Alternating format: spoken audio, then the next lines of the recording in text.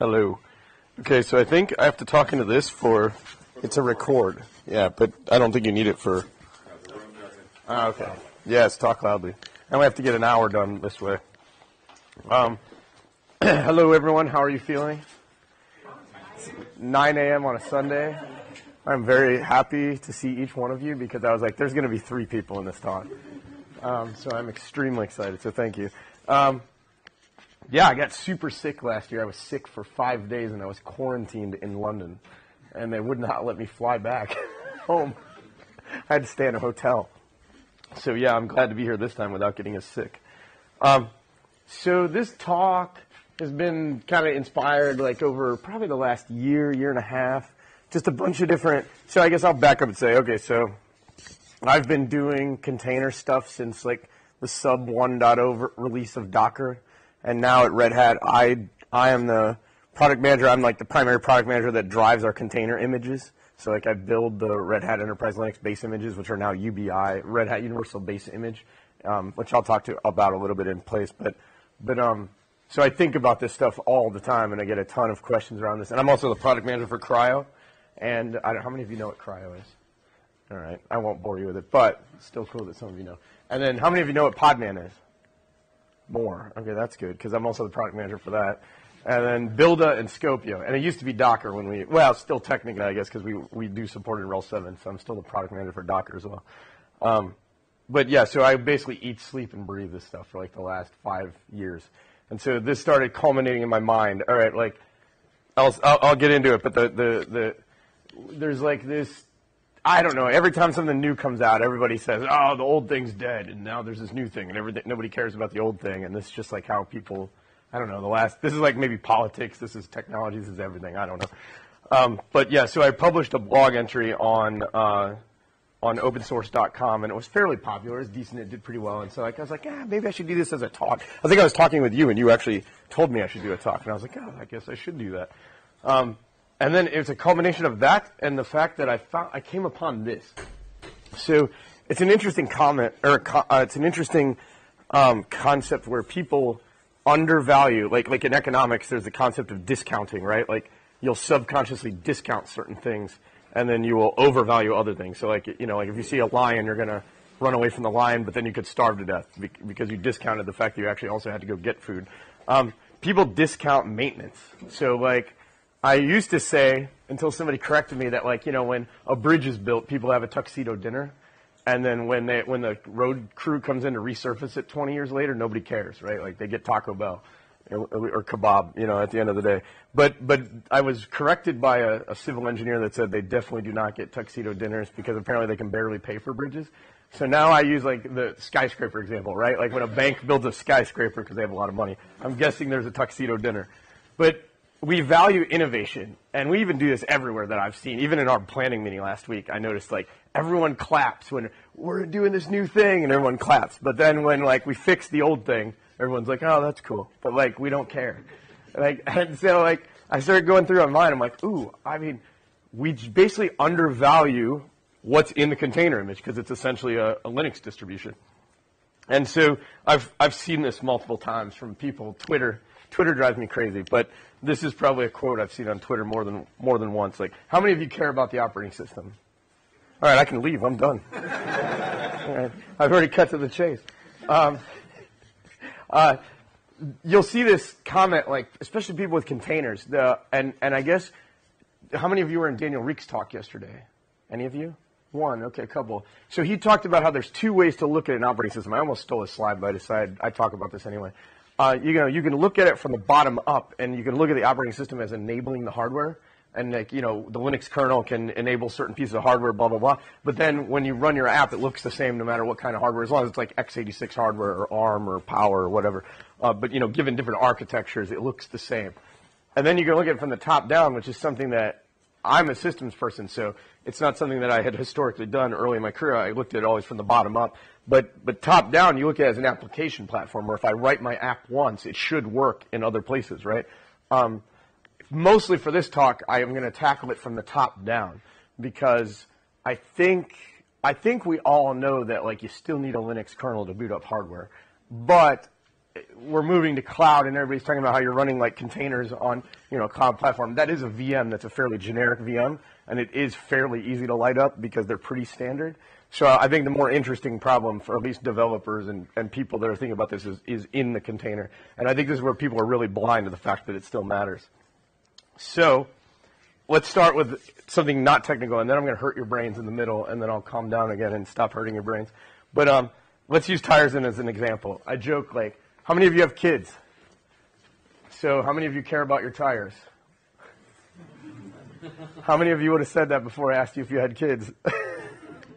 Like, we don't think about it, right? Like, okay, so minivan is one thing. This is a very common vehicle in the U.S. I know you guys don't have as many here, but the idea that when I hear people say, well, I don't care about the operating system, or they're like, I don't care about my tires, I'm like, I think you do. Like, if you have a family in your car, I think you care about the tires. I think it gets, especially in the winter, rain, I think you start to go, oh, there are certain variables I do care about with the tires, right? Like, I don't just want them to, like, blow out when we're on the expressway and, like, crash the car off the road, right? So I care somewhat, like, at least care a little bit.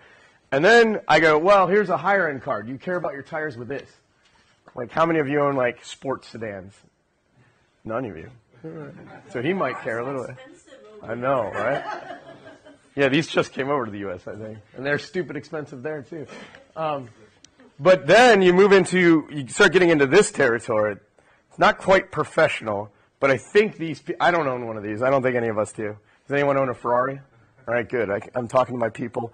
But I think they care about their tires. I would think that once you have that much money, you don't care. Like you're like, just give me the best tires, put new ones on, I'm done.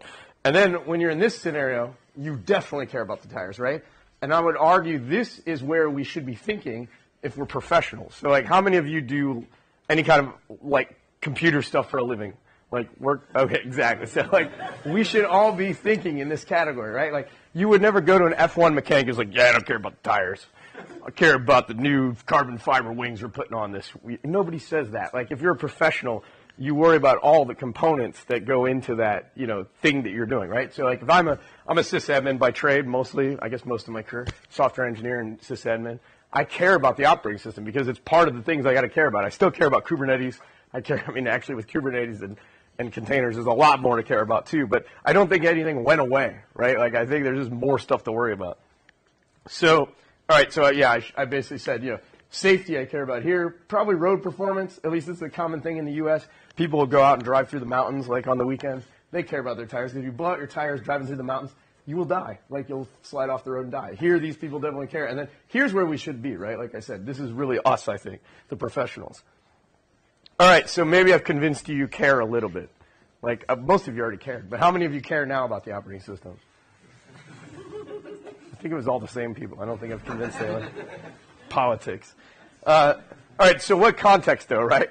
I love showing this picture because I think this is actually a genius picture in that, like, people think that, this is still more efficient than not doing that, right? Like, if there's a bunch of crap piled up on that boat, it would be less efficient. But some crane probably put it in there, right? Like, so that still went, on a big ship and then into a smaller, who knows what, onto a crane and then onto a truck, and now it's on this boat for the last mile and maybe go to some island. Like, there's still something interesting about containers. I won't go on too much of a tangent about that, but I've always said it's a packaging format. I think that proves it. All right, so there's a lot of different options. I mean, I work for Red Hat, but I still value all of these Linux distributions, I'll say, and even Windows. I mean, at this point, you kind of have to say, well, if I'm running Windows, I need Windows containers. You have to kind of care about, you especially in Windows world have to care about what's in the container because they have to match. You can't even have different versions. Like, there's no ability to leak. But in the container world, how many of you have been using? Actually, let me ask this: how many of you have used Docker? Vast majority. Some of you have used Podman, I saw. How many of you have been using containers for more than 3 years?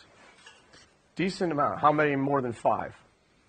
So a few. Yeah, it was us that were talking about all this early on. And how many of you more than a year?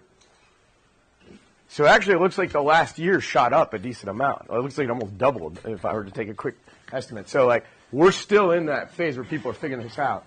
So these are two of the common patterns that I've seen. And admittedly, as an old, curmudgeonly old person now that I might not show off, but I've been doing this way too long. I see people trying to reinvent the wheel. They look at these minimal options. This has become very popular in containers. And they'll say, well, we use distroless. We don't want to use a Linux distro. Or they'll say, we start from scratch. And I'm like, eh. But then on the other hand, some people have common sense, and they go, I'm just going to use a Linux distro. I'm going to use what is already there. I'm a Debian user. I want to put Debian in the container because now I can, apt-get all the dependencies, blah, blah, blah. But there's two schools of thought happening. And I would say this is the hipster, cool, and these are like the old curmudgeons, in general, or people that just don't think about it. But I would argue that it's still pretty valuable to think about this. All right. So I was joking. I had the sticker. I didn't put it on there. But there is no cloud, right? There's just someone else's computer. Have you all heard that? But there's also no distro list. There's only dependencies that you manage. So, you have to think about this. Actually, here's the funnier part. How many of you know about what distro list is? Have you heard about this? All right. Do you know what they actually use? Probably something big, and then they hammer it down. It's a Debian dependency tree. They rely on the Debian Linux distro to do the work for them. And so it's funny because, I think it's almost like, it almost reminds me of politics in 2020. We say things like distro list. And I'm like, there's a whole team of people working on that behind the scenes, and you're basically minimizing, everything they do of value, but yet you're using it. It's a complete insanity. So hopefully I've caught you ahead of time before you see distro list, and now I've put you back on the right path. There's no such thing. There is no such thing as distro list. All right, so why would we use a Linux distro? You would think through the standard reasons that you would use a Linux distro at all. Why would you use it in a container image? It's basically the same reasons. I try to boil these down. Obviously, some of these get into things Red Hat would think about more, but I think these are pretty common among all the Linux distros, right? Size, what core utils does it use, what C library, what lifecycle, how long will they patch it, how long will they patch what's in that container. People don't realize, when you go from, I ranted about this because on Docker Hub, the CentOS 7 and CentOS 8 container images are actually in the same repository. So if you're using the latest tag and you're building, when CentOS 8 came out, all of your stuff probably just stopped working. And so you just did a Linux migration in 10 minutes, or 5 minutes, however long it took to rebuild your containers. This is something that's it's hard for them to get their brain around. They don't realize, every time I rebuild that container image, I'm essentially reinstalling the operating system. And then when I go from major version to major version, that's an actual upgrade. I have to invest engineering time in going from a major version of Linux to another major version of a Linux. And that could require reading tons of docs, figuring out they went from SendMail to Postgres. I remember when that happened. These kinds of things matter, right? You have to think through this. So the life cycle in a container matters probably even more because I think VMs would probably get even lazier and we don't pay attention for a long time. And then eventually we're like, oh, crap, the latest tag just pulled the latest version. Now I've got to figure out what's broken and why, what programs changed. So I think these are pretty important things to think about in containers. I mentioned security. I go a step further and think about a security response team and looking at it. I don't want to say anything bad, but different Linux distributions have different qualities there. Some are more reputed in their ability to, think about patching and actually patching things. Other ones are less. So I think that's pretty important. Being able to quickly track down, when the security team comes to you and they scan your entire container environment, they're you have all these CVEs, you have to patch these things, and that typical feedback thing that happens in any professional environment, that's going to happen with containers, and it already is. And then automate. I talk about automated, automation and performance engineering, basically proactively going out and making sure. I show a bunch of them here instead of just one because I think it's pretty funny. But as you scale up and you have more containers, here's one of the weirdest problems that can happen in containers. And this is I always find these edge cases and then they happen and then I laugh because I try to tell the world but they don't listen to me. This is a problem. I haven't seen a VZ for it yet, although I've seen the VZs for all the other ones I've predicted so far. This one is going to happen soon where you're building a web app and you're building it and you're running it on Kubernetes and you're putting your performance at say 200 milliseconds. I need the web server to respond in 200 milliseconds. And I fire up 10 containers and I have a certain level of traffic load that's coming out and trying to connect to it. What happens when 3 years from now Kubernetes just kept firing up more containers? You're still getting a 200 millisecond response time, but now there's 72 containers. and you're like, wait, what happened to, like, Kubernetes will just fire up more containers, even if, like, some performance went completely sideways inside of your container. You wouldn't even notice because it's just load balancing traffic.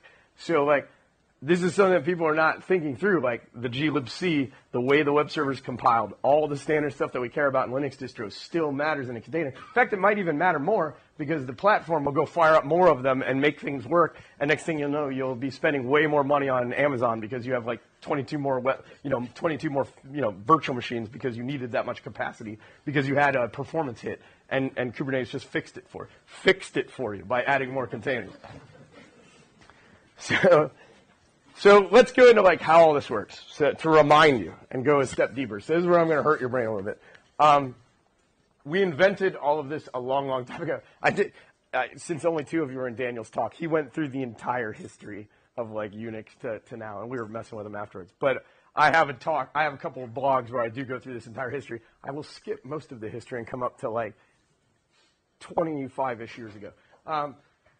The idea that we could So I show here, this is actually becoming a trendy thing to do in containers again, where people do scratch builds, what they'll call scratch builds. But nobody really knows what that means. Sometimes it means pulling binaries from a Linux distribution and running them, basically stuffing them or putting them in the container. But then other times it means compiling like a C app or like a Golang app, which we have a lot of in our container team because there's a lot of tools in the container world that are written in Golang, and Golang is compiled. This is seems like a really good idea at first. You're like, this gets the smallest container image possible, right? Because I get a very small binary if I compile everything statically, and I don't have any dynamic linking. And all I need is glibc or Golang or something like that, and I can compile it in, and I come out with a real small binary, and then I stuff that binary in a container.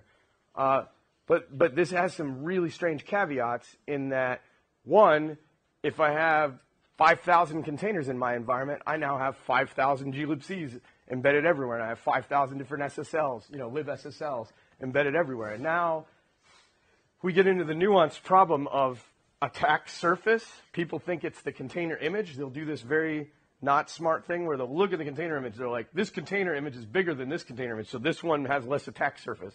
And that's actually not the way you should look at it. You should think about all of the containers in your environment and think about the attack surface of all of that. And if you have 200 different teams using 200 different versions of libSSL and 200 versions of glibc, now you have a much larger attack surface because the hacker does not care about that one container. They're trying to get into your entire environment. Their target is the environment. So the more different containers with different versions of glibc and libSSL in them, the worse this is going to be, right?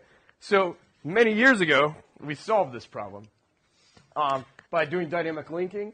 And what we do here, I show in this example, is I'm compiling Apache, and for those of you that don't remember this, what happens when you dynamically compile a binary is you add ld.so. Basically, you statically compile in ld.so, and then when you run the binary, the Linux operating system is smart enough to analyze the ELF binary and go, oh, this has a dynamic linker, and then the linker at runtime will go out and find the dependencies on the disk. I don't know how many of you remember this, but this goes back to computer science, like back 20 years for me. Now, the beauty of this is we've turned on more technologies, and I'm showing you kind of like how we get to a container and then like which technologies get turned on as we get into this. And this is all about, I should have explained this at the beginning, but this is, I'm going to build up a container image and kind of go further and further and further until we truly have a container. But now we're using ELF binaries, we're using glibc, GCC, and glibc inside, and then we're using LD. And now we start to go, okay, now this is cool because if libSSL or glibc need patch because there's some security problem or some performance problem, I can patch it. I can patch it without basically recompiling the app every time. But I still have to rebuild the container every time. So there's still a problem there. And then we've also introduced a new problem of now we have dependencies. We have to figure out how to get these dependencies on disk inside the container image. So now basically we've said, oh, well, now we need to build something called a dep solver, right? Oh, well, in this case, Red Hat World, it's Yum and RPM. And then I turn on this technology that I call Linux distro. Linux distro is a bunch of human beings that have subject matter expertise in a bunch of different pieces of software. They compile all of this software into one giant repository, and then they build out all the dependencies for that. And it's a nightmare. And honestly, except for operating system people and Linux distro people, nobody wants to do that work, right? Like, as a developer, I'm trying to build a PHP app. I don't want to do that. I don't want to have to go to hunt down all the like glibc dependencies or the libSSL dependencies, things like that. It's a nightmare. So we've now solved that problem, but now we have a Linux distro. We're back to having a Linux distro inside of the container image because I want to have that dependency tree, basically. But that only solves the bottom-up part of the problem inside the container image. We still have to worry about like PHP, or Python or NPM for Node. We still typically end up layering on some kind of application on top, like Perl, Python, Ruby, PHP, blah, blah, blah. And almost all of these languages have their own dependency, their own depth solver, and their own, supply chain of, dependencies. And there's teams that go and analyze and, basically manage all that, and that's a ton of work. So now you're getting into, I got two different dependency trees. I have Linux distro, and then I have some language, maybe multiple.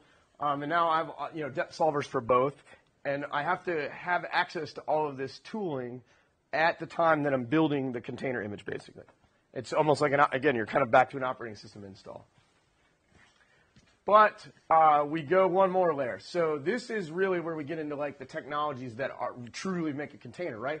Because if you think about what a container is, it's not much. It's a tar file, and it's got a config file, and that's about it.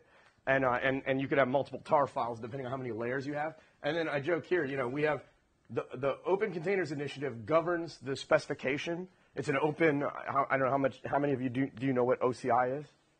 Not many? Okay. So Open Containers Initiative is managed by the Linux Foundation.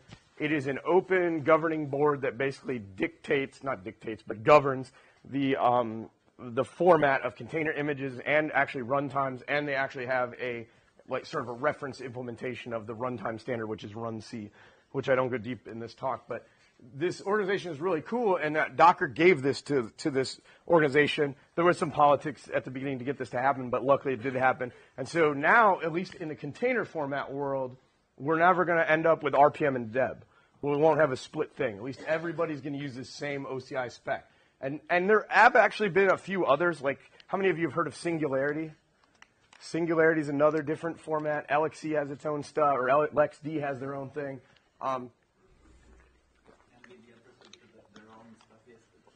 Oh, I didn't know that. Yeah, so there's still people nibbling at doing other things, but I can tell you right now, at Red Hat, we are doing this. Like, this is the one that everything else. There are downsides to the specification. Alex Sarai from SUSE has a great talk where he talks about all the downsides of the current technology that we selected for basically container images, and he has all of these solutions. But it's going to be like the next 20 years to get any of them done because we have a working standard. I'm even seeing in my world where people are less interested in Singularity and more interested in OCI containers, especially in the last year. Like, it started to change. Whereas before, I think people didn't realize the beauty of having one container spec is that I can have one piece of infrastructure. I can have one registry server that has everything in it. In fact, I think CNV or KubeVirt can even pull virtual machine images from within an OCI basically image file. And I know for a fact CoreOS in OpenShift 4. I don't know how many of you have heard of CoreOS, but it's the basic distribution of RHEL that we snapshot for OpenShift, and it's a read-only operating system. It actually pulls down its updates as container images, lays them out on disk, and then updates the OS. So like we're moving to this for basically, if you look at OpenShift 4, it needs one thing. It needs a container registry. That's all it needs to manage OpenShift. It even manages the operating system updates as container images.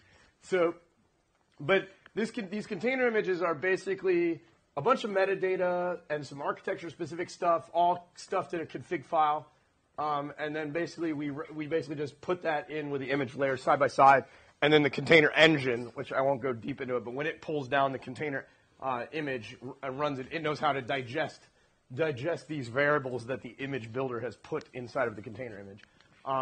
But now this is kind of all the technologies working together to make something, basically a manageable container image that will work, that will be constructive, and we can use over an operational life cycle, like 3 years or 2 years or 5 years or longer sometimes. I still hold to the fact that people will use technology for a longer period than they want to. Like, the container world is under this impression that we move fast, so we will only have things for like a year or 6 months. But in reality, I guarantee there will be container images that are like 10 years old, and they'll keep rebuilding them until whatever bits you have in there are not updatable anymore. All right, so then this opens us up. The fact that containers are also layerable. So the way container images work is that config file points to like what layers make up that container image. And then when the container engine goes and pulls down that config file, and it looks and it says, oh, I need this layer, this layer, this layer, it pulls those layers down, and then it lays them over each other. So like if you want to delete a file, you actually have to, this is another one that Alexis Rye does, he rants about it. He's like, when you want to delete a file, the container image doesn't get smaller, it gets bigger, because you have to write metadata saying you deleted the file in the layer below. So like say you have a 5 gig, ISO image in the base image, and then you delete it in another container, layer on top. You will now have 5 gigs still there, plus like the metadata pointing back that says, hey, I deleted the 5 gig file. It doesn't go away. So there's some good and bad things to this. You can do things, and I'll show you at the end, where you can delegate to different specialists. Like say, historically, you've always had sort of sysadmins, DBAs, Java specialists. You can start to delegate some of the work in different layers to different teams and let them add things. But it also has some downsides if you don't do it right. So in this one, I point out, I don't have names for all these problems, but this is like I've overwritten something without realizing it, and I've actually increased my attack surface. So in this one, what I'm showing is this person built a container image on top of this person's. Like this might be like the operating system team built some base image. Then this team came in and built another one where they wrote Apache or Nginx, but they didn't overwrite glibc. So at least if this team goes and patches glibc, this team will inherit it. But then this team said they needed some other libSSL that was newer, that had some, or compiled in a different way, that had some other encryption options or who knows what. And then this team needed a different glibc for who knows why. And the problem here now is that like when this person rebuilds libSSL, this person doesn't get that update. And when this person rebuilds glibc, this person doesn't. And so this image might have CVEs that show up that aren't in this one and aren't in this one and aren't in this one. And so you end up with this layering problem where you have this like cascading effect. And you have to really think through this. And I've seen some organizations have very, very complex supply chains where it might be 35 different branches to the tree, and they're very complex. And then they have to figure out what in computer security we would call non-repudiation, where this team says we didn't add it. It must have been the team ahead of us, and it has some Trojan in the image, right? And then you're like, who added it? You can only point to the next person in the chain and say it was somebody above me. It wasn't me. And there's plausible deniability if you don't have basically non-repudiation. So sometimes people will do things like put a signed file in that container image layer to verify that team actually put that together. It's not super perfect, but it's better than having no idea who did what. So this is kind of what the container images in their full glory look like. So also, I already talked through layers. But with image layers, you basically get to communicate to the end user, like what these different layers mean. And you can think about these as basically human constructs, right? Like these are arbitrary. The OCI doesn't govern what you put in these images. So I've seen people do nasty stuff where they have like Apache configured one way and Apache configured another way, and they branch, and it'll be like Apache 1, Apache 2, and they'll have like different configs embedded in this. You can do that. I would not recommend it, but you can do that. This latest tag is the only one that's governed. But these don't have to be numbers. In this case, I show that, and I try to explain this as this is a way for the container image builder to communicate to the container image consumer how they should consume the image. And really what this is about simplifying the API surface of the thing that you're getting, right? You're like, hey, here's a container image. I don't know which layers are usable, but there could be 25 layers, but I'm going to label a few of them so that the end user knows how to, what they should be consuming and why. It makes it more intuitive.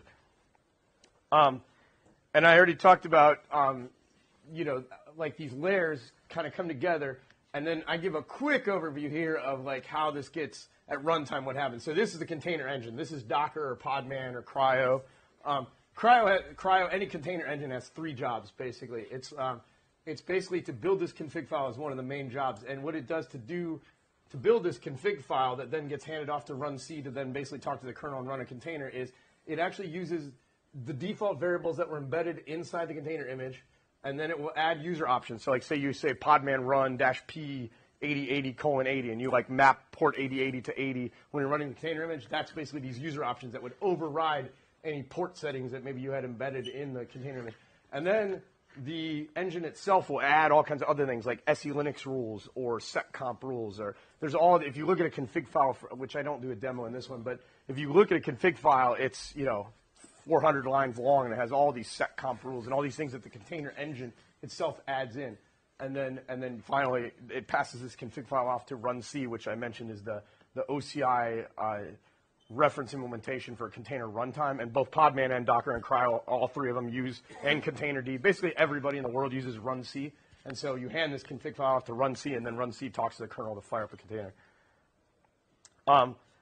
I kind of mentioned that already, but I also show here how it can get, in this one I showed basically a smaller tree, but this is getting now what it really starts to look like in a real environment, right? Like we may have like a operating systems team that kind of builds a base image, basically pulls down, say, a Debian image or a Fedora image or CentOS or whatever, RHEL, and then adds some things that they think they want that are kind of standard things that they'd like to have. And then, you start to specialize. Like this might be an Apache team, this might be an Nginx team, this might be a MySQL team. And this is where we start to like break things out, by SMEs, right? But as you start, the reason why I'm boring you with all of these details is you start to realize there's a lot of other problems I should be working and thinking about than just like I shouldn't be like questioning whether I'm going to use Yum and Ruby gems and NPN, right? I should be thinking, I have to think through all these layers of things. And to be very honest, I'd rather spend more of my time here. I'd rather spend more of my time like setting up a CI/CD system and figuring out how I can make this like CentOS container image build over and over for 5 years without having to think about it. And so like that's where I got to the life cycle matters, because the life cycle of the Linux distro in the container image essentially governs how long I can let this thing run in a CI/CD system, constantly rebuilding and always like actually having the updates it needs to have security, performance, etc. But in a nutshell, I want to focus most of my time and attention up here, not down here. So obviously, like an operating system still matters even in a container image. All right, so I mentioned like some of the problems that like these things solve, right? Just having a container image starts to help the works on my laptop problem, because I did bundle all those things together, right? Like I bundled the PHP and everything together. And if I test that construct, that I call it like a jiggly stack of software, right? Like all the different versions of these things can change, but once I've cement them in a container image, at least I know I snapshot it. It's almost like a core build, like we used to do back in the day, or we still do. But I have it saved forever, and then I can run on my laptop, move it into production. I pretty much know it's going to work. Like I pretty much know it's going to work. There's some caveats depending on, people will mix and match. I'm not a big fan of that. They'll be running like Ubuntu here and they'll run RHEL here.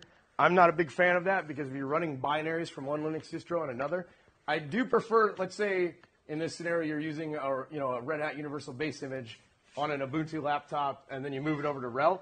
I like that better than going the other way, because like if it ran on Ubuntu in development, it will only run as good or better on the operating system that it was basically compiled on.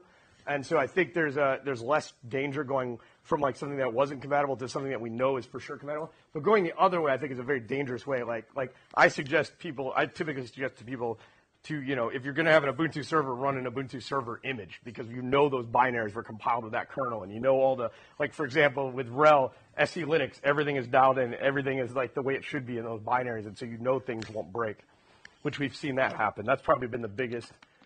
One of the problems I saw was like an Ubuntu image was ran on Ubuntu, and then they moved it over to CentOS in production, and the CentOS had SE Linux turned on, and then basically the binaries that were compiled in Ubuntu actually had SE Linux options on, which nobody knew, and then they like came on and broke the binaries, but there was no way to like change it around in the container image because the tools were not there. Does that make sense to everyone? So another problem I mentioned was my containers, like I'm in a big Kubernetes environment and they just keep scaling out, right? Like, and I could still get, like, say when I first put the application into production, I need 1 million transactions per second. I might be able to achieve that on day one, but how do I maintain like 1 million transactions per second? And like I mentioned, on day one, I might deploy 1,000 containers to achieve 1 million transactions per second. That's the way you start to think in a Kubernetes environment. But then, like 3 years from then, I might have like 1,500 containers running to get the same 1 million transactions per second.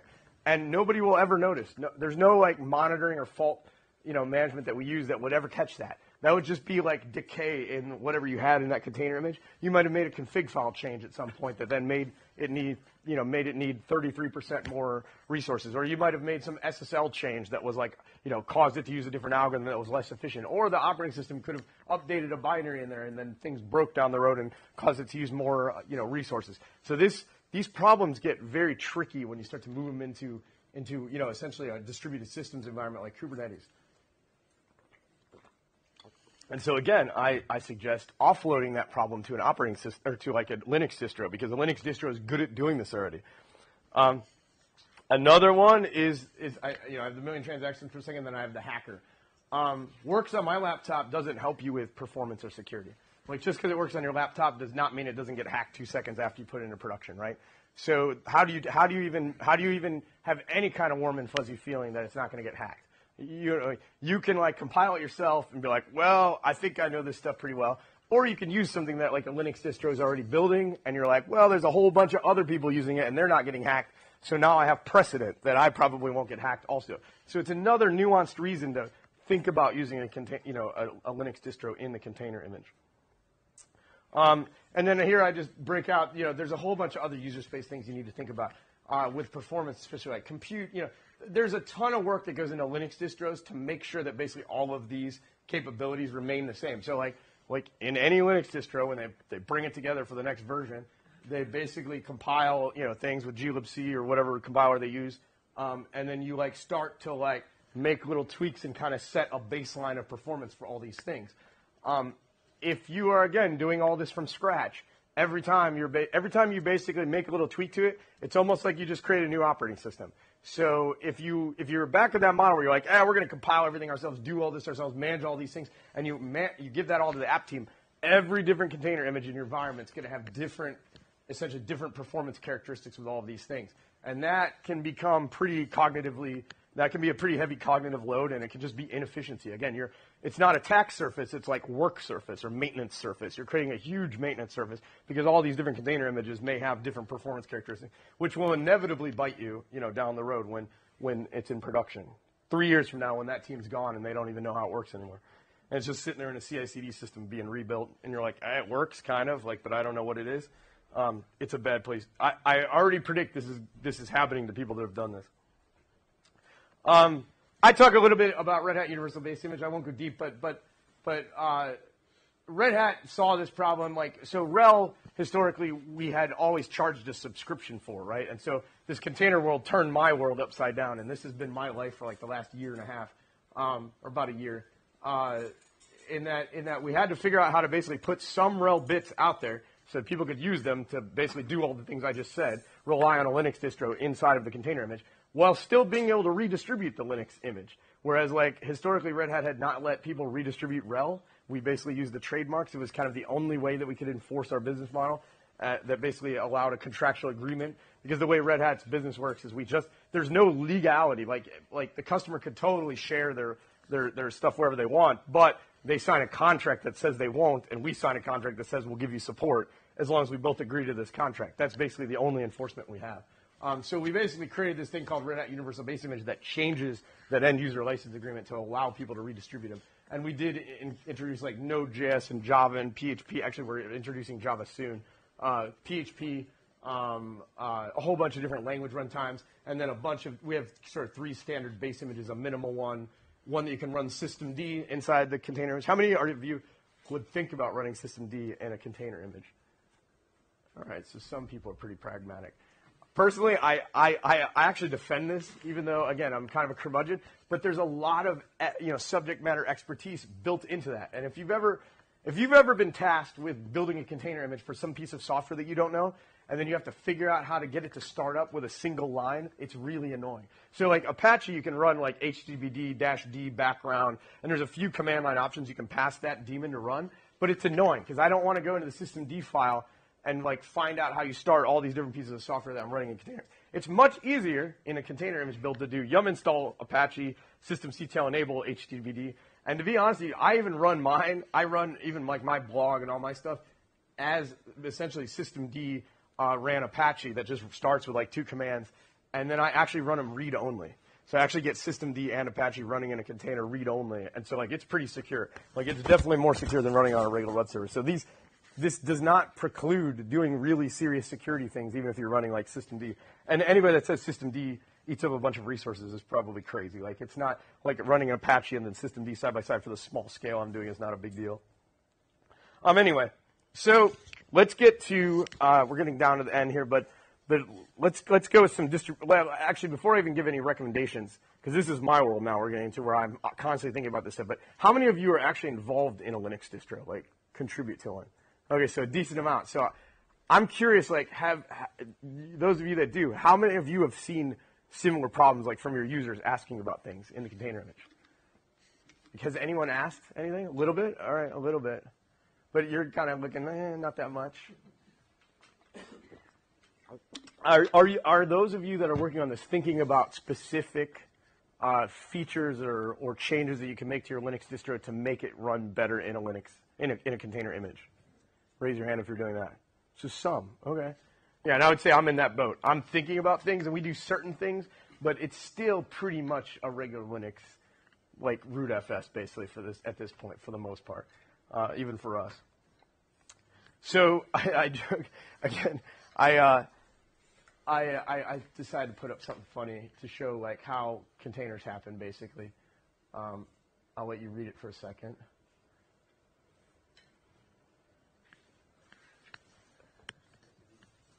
This is basically what we did with containers, right? Like, we just glued two phones together to make a tablet because we wanted to split screen, right? Like, it's still basically a regular operating system inside the container image. And we're not doing that much. We're just gluing new stuff together in a slightly different way. Some tar files and some config files. That's basically what we added to this whole magic. So I guess, especially the other people that work on distros, like, the call to action, I think, is first off, all of us telling the world the same thing. Like, telling people that this still does matter and having confidence that it matters. I noticed early on at Red Hat, because I've been doing this like 6 years-ish, I would say early on some of our packagers and stuff didn't fully feel confident that this mattered. Like, I would say we kind of slapped some things together in containers early on, and then we eventually built out an entire huge team to like handle all this. But I was like the Cassandra whining early on that this is going to go sideways if we don't think about it. Especially container image rebuilds, because it takes a lot of image rebuilds when you get into these layers like this. I mean, Red Hat has several million container image builds per month, probably. We're in that scale. I mean, it's a huge environment. We don't actually talk about it publicly a lot, but we could easily do like one of those high scalability blog entries on how we do all of our container image builds. It gets huge. But I think all of us should be telling the world that this still matters. Like, the dependency tree that we build matters, and like the value, the quality of that dependency tree, and all the subject matter expertise for all of those packagers matters. You know, like our packager on our subsystem team, I work on the container subsystem in RHEL, but like our packagers know how to build Podman better than other people know how to build Podman, because they build it all the time, and they know like all the little secrets to make Podman run better in the way that we want it to run. And that's true for like Bind and Apache and like every other like, you know, type of software that you put in there. And then you scale that out across an entire Linux distro, and now you're talking thousands of pieces of software. So I would say my call to action or ask for everyone, you know, is like, think through that and like tell the world that your stuff still matters. Like, don't let people say that, you know, it doesn't matter. Then the second thing I would say is, let's think about like features that we can add to our Linux distros, basically, that will start to make it more optimized for container images. There's all kinds of things that we're thinking through right now. Like, for example, like I would say MySQL is a perfect example. There's a bunch of environment variables that like the official MySQL image or the official MariaDB image will accept. Like, you could pass the database user the database password. There's like probably, I don't know, 10-ish different environment variables. We should all start to think about how the Linux distro can do that out of the box. Like, for Apache, like imagine if you could set like the encryption algorithms that you want to use, or the security level of the container image. Those are like really nice to have things that I think probably the Linux distro should start to think about doing. You know, again, optimizing tooling. You know, for example, we have FIPS compliance is a perfect example for us, for Red Hat. We have to be able to turn on like the FIPS algorithms inside the container image, and we do it actually by setting some variables in the host, and then the container engine is smart enough to basically know that and then run the container image in a certain way. But this requires a lot of moving parts. It's the way the container basically the way the container engine is built and compiled and configured, and it's also the way the container images are built and compiled and configured. And so you end up with this dependency tree where you can make things kind of magically happen and make them a lot easier. You know, I would say sane defaults are another thing. Like, like making sure that these things come up in the right way and start in the right way that would be good for a container image. Think about another one is minimization. I think a lot of us, anybody that's probably doing this, the ones that raise your hand, like minimization is probably the biggest one that I hear among the dependency tree. And we're working on that. I don't know how many of you are from Fedora, but we're working on that upstream. Adam Samalik is working on a minimization effort upstream because the way Red Hat does everything, we just do it upstream. So probably around the RHEL 9 timeframe, you'll see this work end up arriving in RHEL. But I would say that's a huge one where we really want to optimize the dependency graph basically so that we can have loose or weak dependencies and then make things smaller and maybe even break up some of the packages in new ways. So like maybe libSSL, we could break it out, or especially glibc is one that we can break out into different things. We did it a little bit with like languages. So the lang packs, we have like a default minimal language pack that we can pull in with glibc to make it smaller. But we want to do more and more stuff like that. But I guess my call to action to everyone, especially the ones that work on distros, is let's all start thinking about this stuff and like make our stuff relevant in this future world, because it annoys me when people say that operating systems don't matter. I think there's a ton of work to do here. And so with that, I will leave you with my Twitter and some other stuff I wrote. I publish a lot. So like if you Google me, I write like all kinds of crazy stuff about this. I probably publish, 20 blog entries a year, 30 blog entries a year or something. But I would love to continue the conversation if you want to chat about it. And I will leave it to questions if anyone wants to do any questions or even thoughts. Especially the other distro maintainers, I'm curious. Thank you for the talk. You've mentioned breakage with the latest tag on Docker. But in Open Linux, we're having quite a problem with users not using the latest tag and then complaining that the Docker images have some CVEs open because they don't update their stuff. So how should distros handle that? That is hard. Yeah, I'll repeat. Sorry. So he said they're having actually a problem. So there's a problem to use the latest tag or not to use the latest tag. If the end user that pulls down the container image specifies essentially a tag, whether it's the latest or not latest, you get burned one way or the other. What happens is if they pull the latest, it will constantly break them, possibly. But if they pull down a static, like version 1.2, like if they pull down a static version, that image, I say container images age like cheese, not like wine. And so they will end up picking up CVEs over time. And then they complain no matter what you do. Like they want, so the short answer there is it's a hard problem to solve. Red Hat solves it because we do API compatibility over a life cycle. So we guarantee. So like if you pull down a RHEL 7 image, or it will stay RHEL 7 forever, and it keeps getting CVEs, but it doesn't break anything. But it's a hard problem to solve. That's a lot of investment, and that's kind of why we do it. But that's the only way I know to solve that problem. Or you can use stable time. I'm sorry, say that one more. Use stable time. So you say a break instead of lunch. Yeah, well, that's essentially what I'm doing. Yeah. Oh, sorry. So it wasn't a question, but I'll repeat. He said you can stay on the stable branch. So, for example, with Podman upstream, we have stable branches that we actually rebase down into RHEL. We basically just follow those stable branches, and if there's a CVE, we'll patch the CVE there, and then anybody can pull it. So, like even SUSE contributes a lot to Podman, but they can just pull down the stable version. That is one way to solve it. That hopefully the upstream will maintain those CVEs. There's for some things you can probably do that, like MySQL and other things. Any other questions? This is from slightly different universes. Is anyone thinking about how to understand the relationship between the container and the host OS? I'm in HPC, and we often have to do things like Crazy stuff? the system MPI into the container so that we can use the network, or expose the GPU to the container Yep. from the host. And so there's a real conflict between making portable images and and having them perform well. So, like, we recently ran into a glibc forward compatibility problem, which I did not think could happen. Yep. But you take a container built for an old OS, you find out the new MPI link to a newer glibc into it, and you resolve the old glibc with the new glibc call. So, yeah, what are you guys doing to enable that? So this question is around host and container image compatibility, which I love ranting about, and HPC proves it. And what they do, what he said, is they basically will bind mount in things like the MPI library or glibc from the host. They may like have a directory that has like a specific version of glibc or the MPI library is built, or like Cray has their own MPI library, and then you have to like use that one. Yeah, and they don't know what they're doing. So Yeah. So So the question is, what are we doing? And I may know you by your question. Like, I think I might know who you are. Have you ever been on a call for the like Sandia Labs and all those HPC things? Okay. So I may have talked to you before. This sounds like such a familiar problem.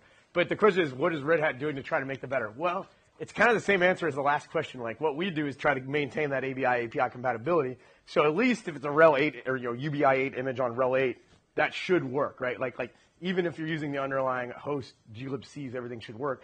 And then hopefully the ecosystem of RHEL is big enough to attract like the hardware and all that stuff so it'll enable it, right? And we are doing a lot of that in OpenShift and in RHEL. Do you have a tool to expose the ABI like as a spec, like not just check the compatibility, right? Or not just, I use RHEL in my container. No, there's an ABI like there's. Here's a spec. You can check it against the host OS.